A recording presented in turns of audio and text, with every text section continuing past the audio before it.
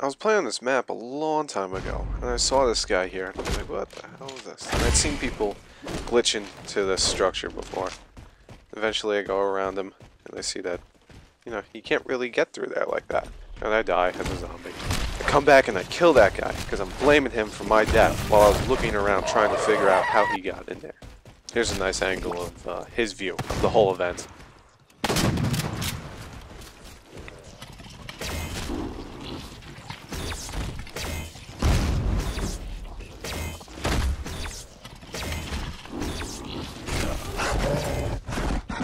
Eventually I find someone and they fail a crouch jump. I'm like, oh cool, so you crouch jump up here, and I get in there. It took a while for them to patch this out. Actually no, I take that back. It was like the third patch.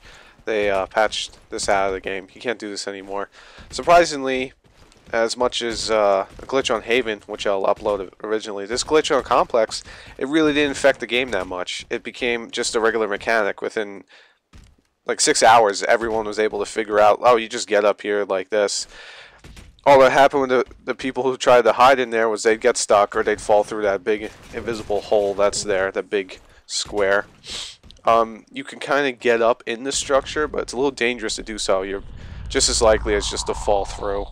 What was weird was, I don't know if this is just a rumor or not, but apparently 343 was going to ban anyone who did this too much, which is kind of a bad way to fix a problem that could have been fixed during beta access of a video game if no players got access to it. But it's fixed now.